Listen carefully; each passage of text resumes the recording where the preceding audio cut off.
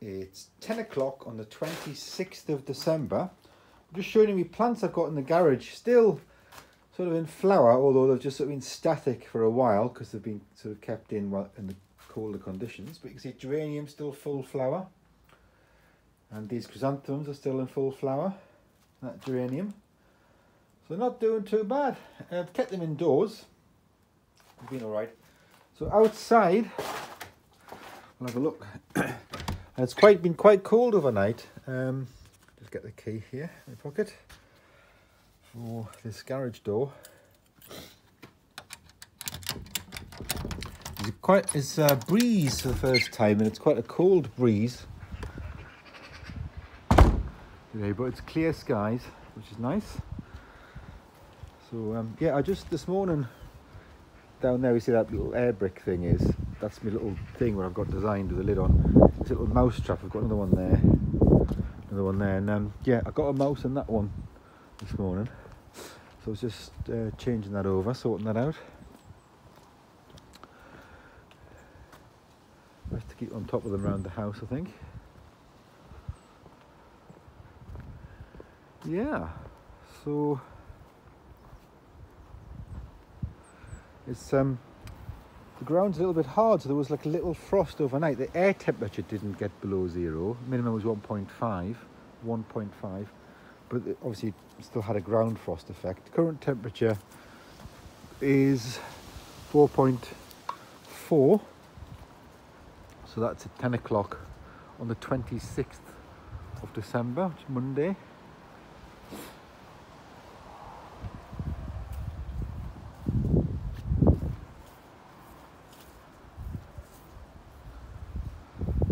A little bit of breeze, there's a few little branches, just little twigs come off the tree a bit here, look. Pick them up. There's a few you can see over the past few days, just little twigs just coming off. It's amazing. Just sheds them. There we go. Just like little tiny ones, but if you look at that little pile there.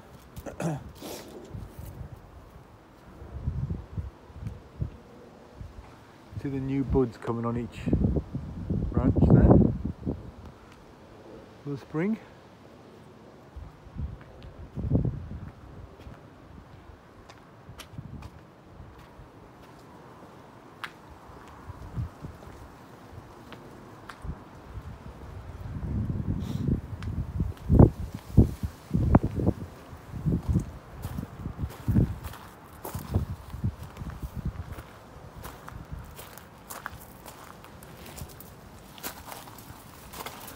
The bottom of the twisted hazel.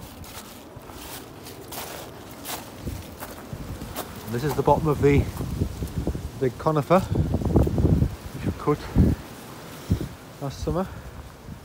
See the twisted hazel, all the little twisted branches. If you cut the straight ones, it just has the twisted ones, but we haven't done that. We've got a mixture.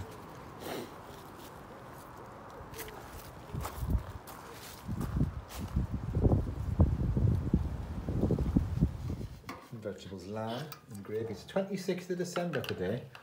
And these are these fizzy bottles you just fizzed up, is that right? It's your birthday. We'll have to have a demonstration of that later. Oh, thank you, Justine. It's your birthday. Very good. So I've been on a while. Just trying to sort out a leak that in this. This is an interesting torch. You just pull up like a standing light thing, a battery powered thing. You just pull up the thing, and then you can stand it and it helps to see things. But yeah, so the leak is no longer there because this is a paper towel, so I can see the leaks between the black connecting and then the white connecting. And eventually I managed to get it to seal using a new rubber washer which I had off an old had off a previous shower connector when I was clarking on with the showers. But it's a complicated thing, this, because you've got that sink coming down, and then you've got the second sink coming down. There's two plug holes here, and then you've also got the dishwasher feeding in here. Anyway, that's what was all fine, but it was this bit here had to disconnect, and it was the washer and different things in their configuration in there, which wasn't quite right. So it seems to be okay now. That's taken a while to sort out. So yeah. Anyway.